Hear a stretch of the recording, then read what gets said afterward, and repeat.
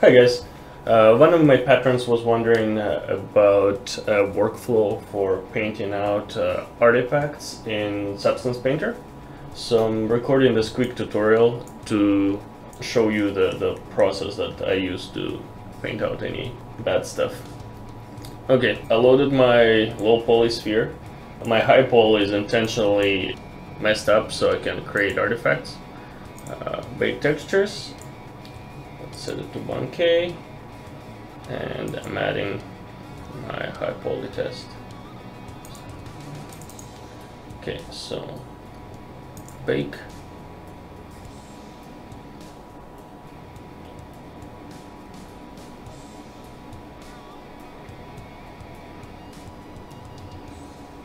All right, so you can see we have some bad circles here. So I'm gonna create a fill layer, and I'll look for my normal map. Here it is. Dragging it to normal slot, and I guess first thing I'm gonna want to show you before I do this. So there's a normal mixing option here, and by default it's set to combine. If I set it to replace, you can see it, your normal information disappears. But then if you create a fill layer and put your normal map in and enable it, it basically overrides your normal map that you would normally have in here. So now if I create white mask and add a paint to it, now I can paint out all my details, or all my artifacts rather. I don't want any of these. Maybe I'll leave just one.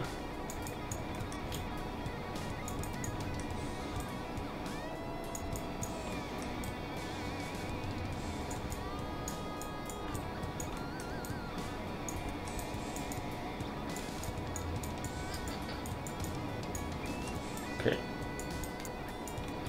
And in here, notice if I try to paint, like I can't add a normal map here. All this layer does is that it paints out the existing one. So if I create a new fill, and this one is gonna be, it's not going to be normal map, it's going to be height. And I'll add a black mask. And let's grab like an alpha of some kind.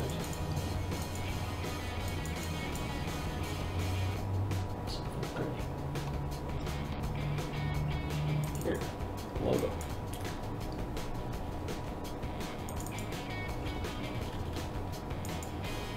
Okay, so we placed our new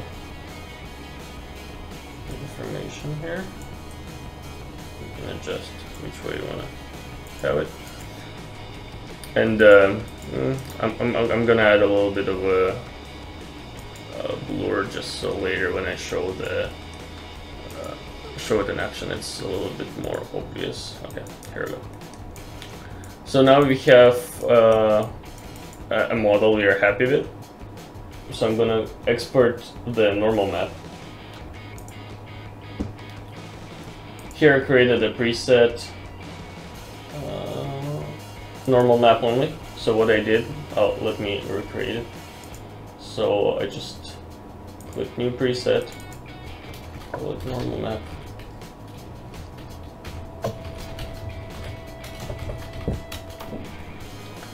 RGB, and here I grab the converted maps, OpenGL or DirectX, depending on which software you're using. I'm just grabbing OpenGL.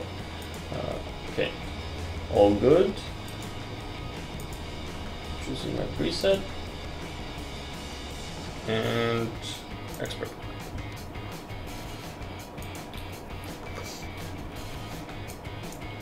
If I go to textures, and I'm gonna bring it in,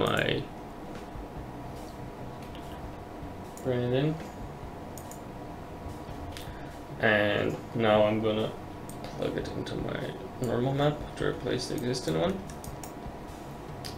So at this point, you don't really need any of this stuff because you now you have an actual normal map. So I'm gonna get rid of all this. And I'm setting my normal mixin back to combine. Okay, excellent. So this is all good and great, but if let's add some dirt to our model.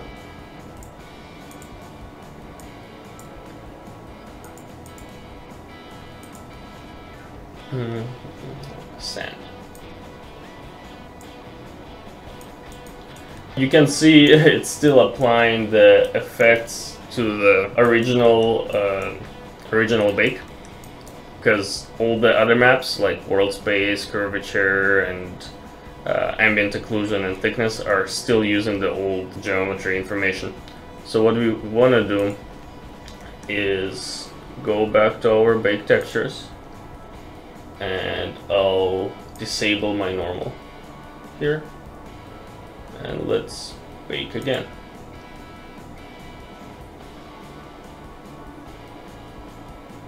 Now if I look at one of the maps that I just rebaked, it actually used the normal that I brought into Substance Painter to create all these other maps.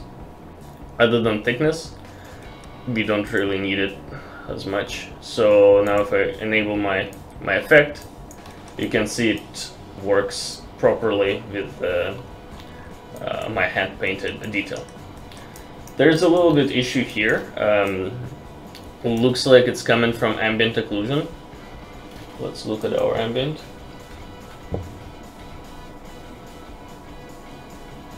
Yeah, it's still using the old one. So let's try again. Ambient occlusion. Huh.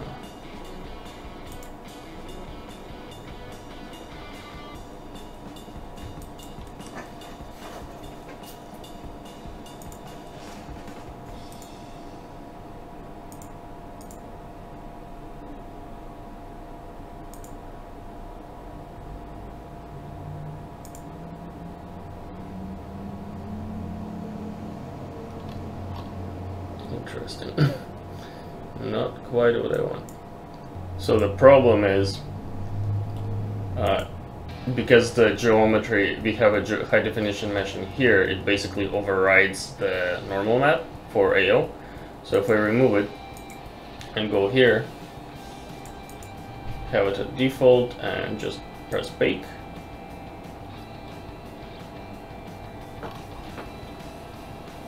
Now you can see I have my ambient occlusion properly baked. It's faint, but it's there. If I hide the... Actually, I'll just use a...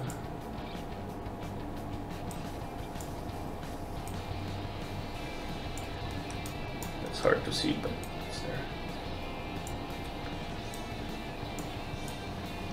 Okay, I hope this helped, and thanks for watching. For more cool tutorials and tips, check out my Patreon page, GameDev the Pipeline. Thank you.